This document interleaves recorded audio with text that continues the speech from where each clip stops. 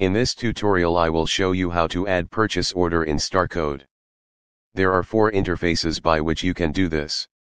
Option number 1, under Quick Access heading you will find an icon named Purchase Order.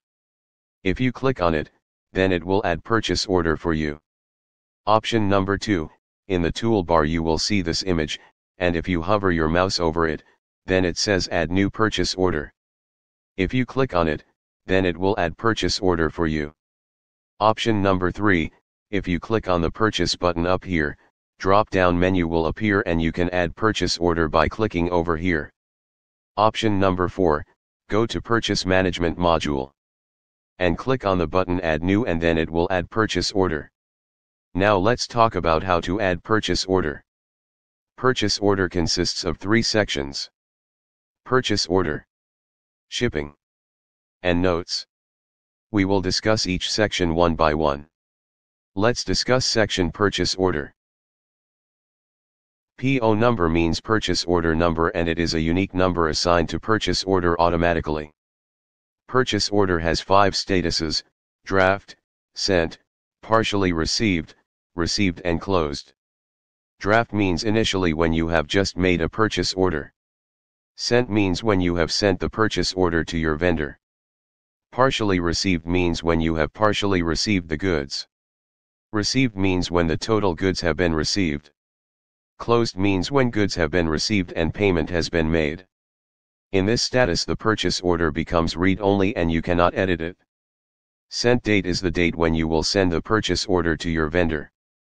Here, you will select the name of your vendor. Corresponding vendor's email address will be automatically displayed over here.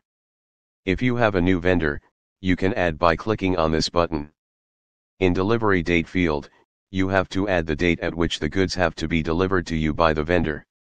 By this button, you can email this purchase order to your vendor. You can either disable or enable tax for the items that you are purchasing according to your requirement. Check stock levels allows you to check the stock whose level has become less than a particular value that you have to add. For example, in order to see which stock has reached level below 30 we will enter 30 and click OK. Now you can see all those stocks whose quantity is less than 30. Through Search Inventory button, you can see a particular stock based on these values. Now, you will add items to purchase order by clicking on Add Item button. Click on Search Item. Double-click on the item that you want to purchase. Add details such as purchase price and order quantity. Now, click on Add button. Click Close and item is added to purchase order. You can add a new item to purchase order, edit an item or delete an item.